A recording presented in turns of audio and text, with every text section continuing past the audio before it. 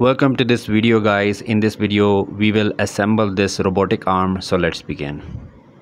Click on this file, click on open, and here we have already worked on it. We have make this robotic arm assembly. We have assembled the base, the first link and the second link. I will provide the link of that video in the description so you don't miss that out. And I will provide the link of whole playlist 14-15 videos of modeling and assembly as well. So if you want to model it, you can model it. Here, insert this component, guys. This is the link 3, as we have already assembled link 1 and 2. This is the link 3 that we are going to assemble right now. You can rotate it from here just like I have rotated, and some orientation you like.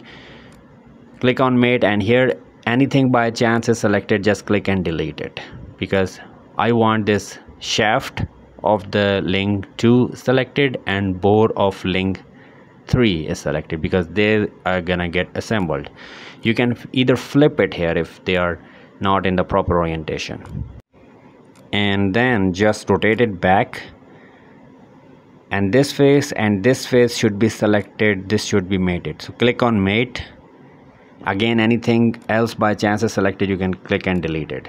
Else these two faces should be selected, this one and this one. These two faces should be selected. Any other thing is selected, you can delete it.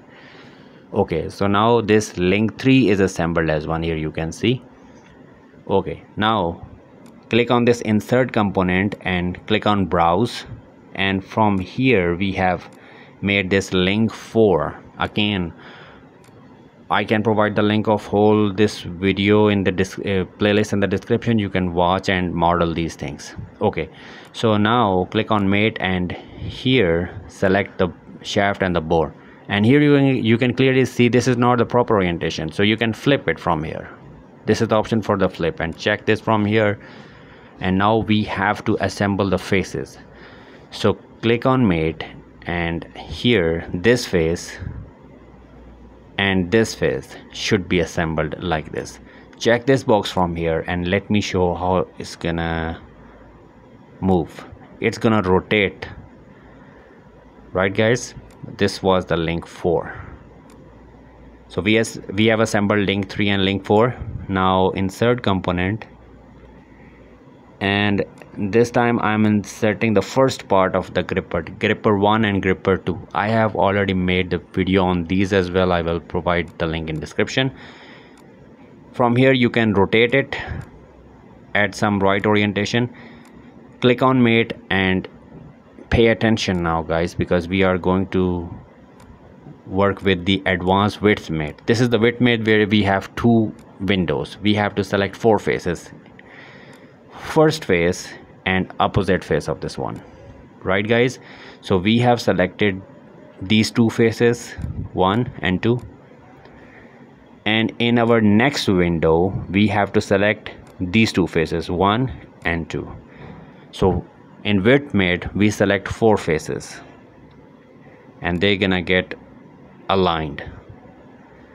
Now select this bore and this shaft, and let me go to the standard mate, and here this is the concentric. So when I select this concentric, it's gonna assemble properly. And here we have the gripper part 1 assembled. As you can see, this is the thickness should be increased, so open file from here. This is a part file guys, and now select this boss extrude, go to edit feature, and here we need to increase this thickness. Let's specify 25. Press Ctrl S button, or you can go to file and click on save, and then simply cross this button from here, and here we have it. So this looks fine now guys, and it would only have a rotation like this.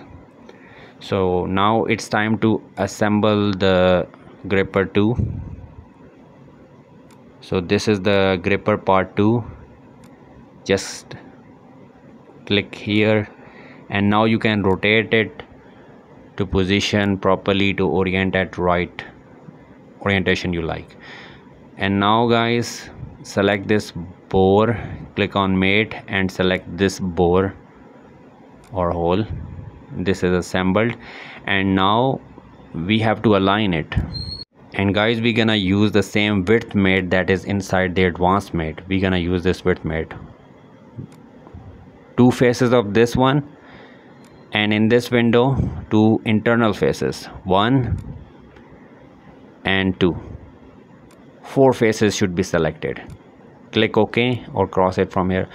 As you can see, we have to reduce the thickness of this one, so click here and open part file, the very first option, and here we have to reduce it. So right click here, the first boss extrude, click on edit features, and here specify 10 rather than 18. Press Ctrl S button, save it from here and cross this window, and here you can see this is now perfect. You can either refine it further, it's up to you. And now let's open another part, and that is the same gripper part 2, because it's gonna assemble on the other side as well. You can rotate it from here, add some right orientation, and click on mate. We're gonna repeat the same process, width mate, 1, 2, and these 2 internal faces, 1, 2. This is aligned. We do not need to make the width shorter for this one, because this is already get shortened. And as you can see guys, the whole assembly is complete for this robotic arm. And let me copy the color from here, and it's an optional step. You can assign any color you like. Just double tap here and double tap at the gripper 1 part, and I want to assign some other direction to the gripper part 2, and from here I have to go to painted, and this is optional stuff, by the way. You can assign any color you like. So that's all for this video guys. If you find this video helpful, then please hit the like button and subscribe to my channel. Thanks for watching.